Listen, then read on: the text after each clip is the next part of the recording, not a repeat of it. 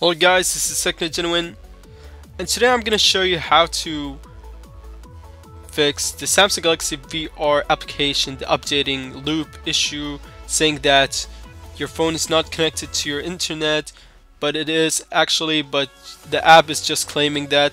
Well, it's a minor bug on most of the Samsung flagship devices. That includes S6, S7 and Note 5.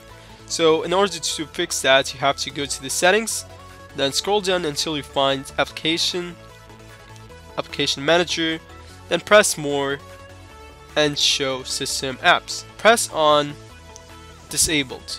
Now as you can see, these two, this Facebook app manager should be enabled. Same goes for com.facebook.system.